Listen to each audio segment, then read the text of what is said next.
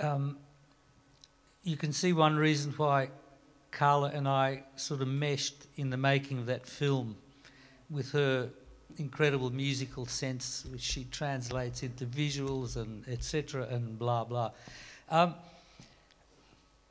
We invite Linsey Pollak to join us. While Linsey's coming up, we were wondering what the unifying thread was with playing with Linsey, apart from the fact that we both played at the original Aquarius Festival. But the film is partly my story of looking for an ideal sound in a violin. And Linsey's life path since then has been looking for and creating the ideal sound. And here we are once again. In my case, it was in the area of wind instruments.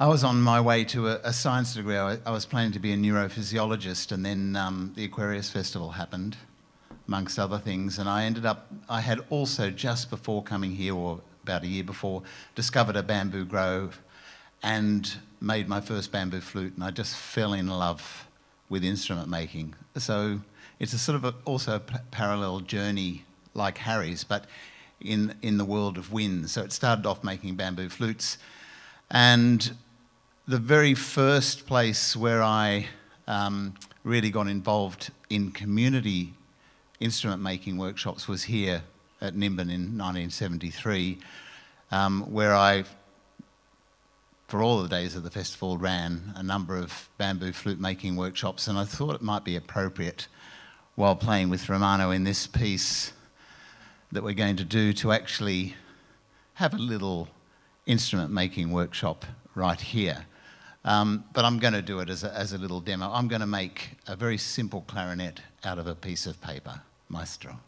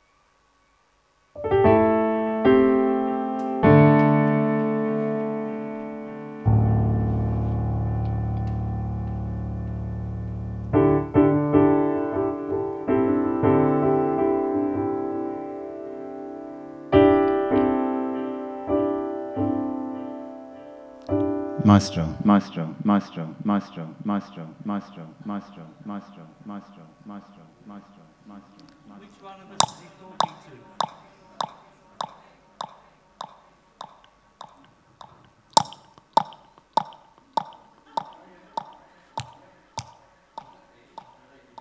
I think it's you.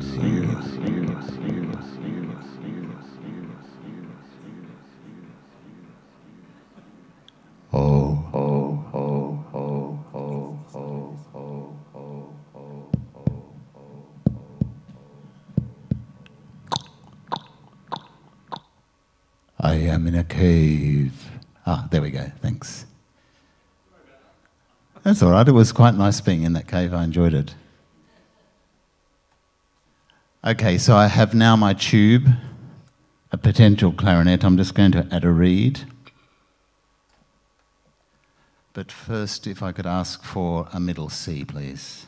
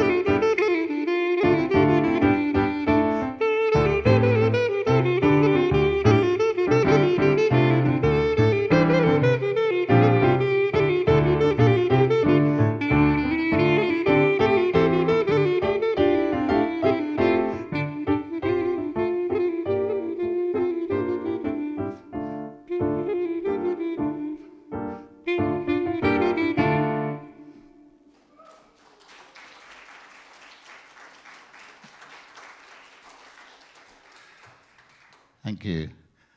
So Romano and I have been playing sort of since we first met when we were 16 or 17. And one of the things that we did was we had a group called the Paranormal Music Society, in which we would improvise. Everything that we did was based on requests from the audience.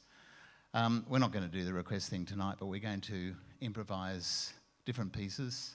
So they haven't been pre-written. We've just got a few little things like the next piece, for example, we know it's in G minor. And I know I'm going to play this instrument here, which is one of the most recent instruments that I've sort of invented. It's based on an Armenian duduk. It's a chromatic duduk, however. It's rather than just being able to play the 7 notes in the octave, it's got all 11 or 12 notes, so it's totally chromatic. It's made out of a beautiful timber called gidgee, so that's a western desert timber.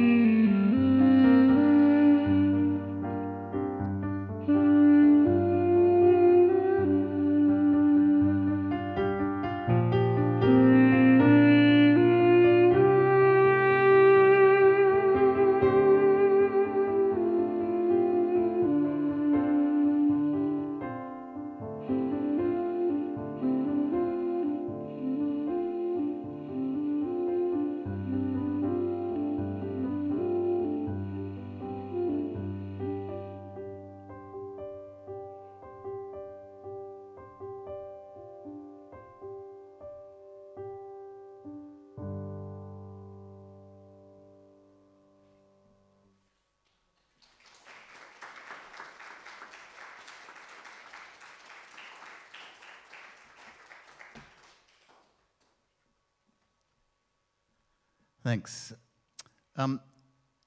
Another recent instrument in my collection of self-invented instruments, this is called a silly sax. But it's called silly sax not because it's silly, but it's cylindrical. So it's, if you just look at the bore, even though on the outside it's sort of, you can see the changing shape, it's actually just a straight cylindrical bore, just like exactly like a clarinet. But this branch tube here actually totally changes the physics of it, so it turns it from a clarinet into a saxophone sound, as you'll hear. Once again, we don't know really what we're going to play, except it's going to be a 5/8 yeah. E, yeah. I think E minor we were going to do it in.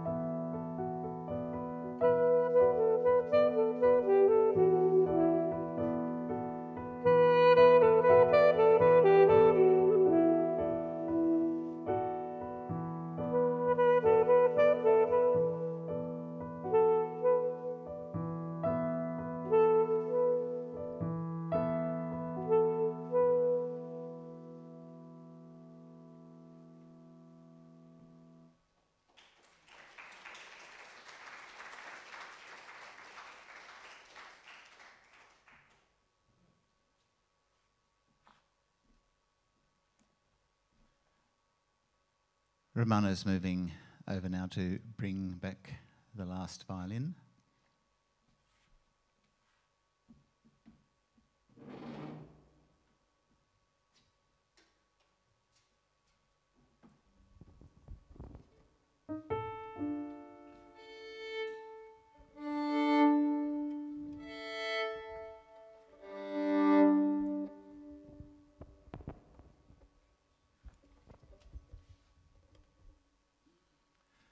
And this instrument here I called Crow, because it's made from crow's ash. And it's a little bit tricky, this one, because I've actually sliced the timber in two, opened it out, and then routed a curly bore that goes backwards and forward. So actually, if you stretch out that curly bore, it would be about that long. So the actual bore is going sort of backwards and forwards there. And where it hits the surface, there's a finger hole. It means the finger holes can be nice and close together as opposed to being quite far apart. So Crow sounds like this. Oh man, that's nuts.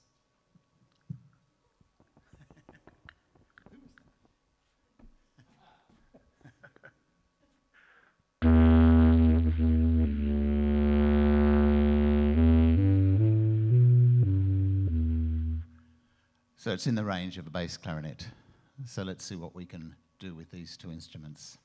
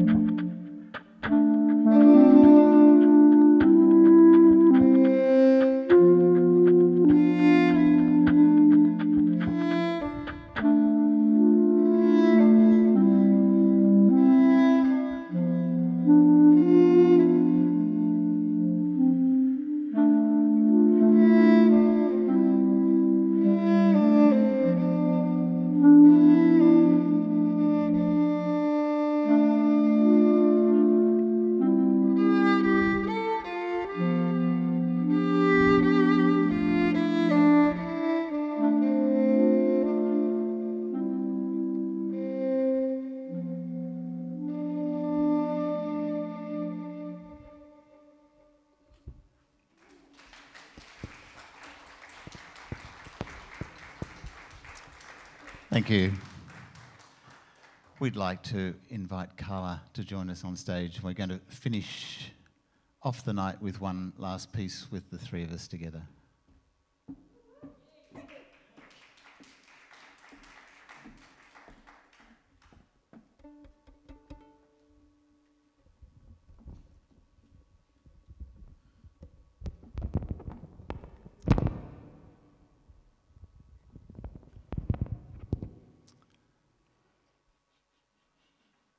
Once again, we've got a vague structure for this, and we're going to start off, most importantly, with this sound that you're going to hear coming in is actually the sound of Earth that's been recorded by NASA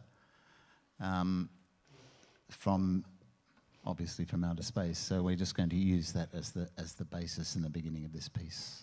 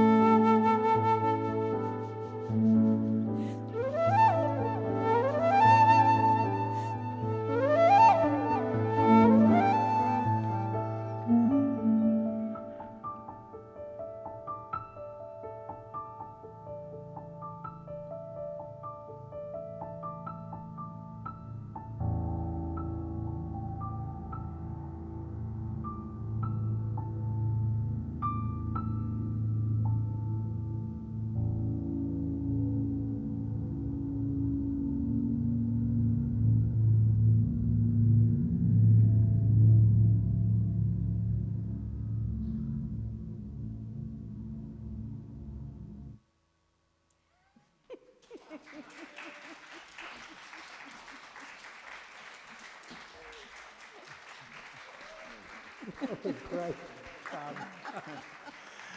Thanks very much, everybody. Last word from the director. Thank you for coming.